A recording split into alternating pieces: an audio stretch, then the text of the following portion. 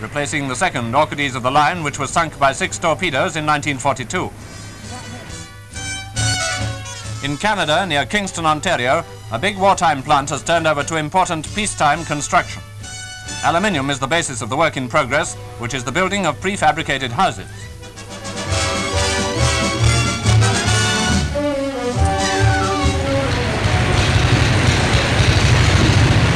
After the aluminium has been rolled out and shaped, it passes on to the job of house building on the assembly line method. At the time the pictures were made, prefab houses were being turned out at the rate of 75 a month, but the factory claimed that this figure would soon be greatly increased.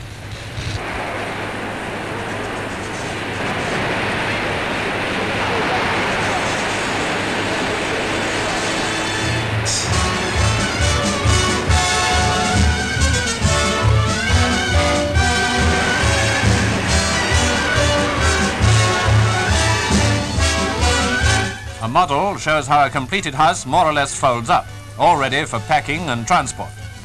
The real house isn't a very big affair, but it does contain 2 bedrooms, a living room, kitchen and bath. All pretty small, but anyway, somewhere to live.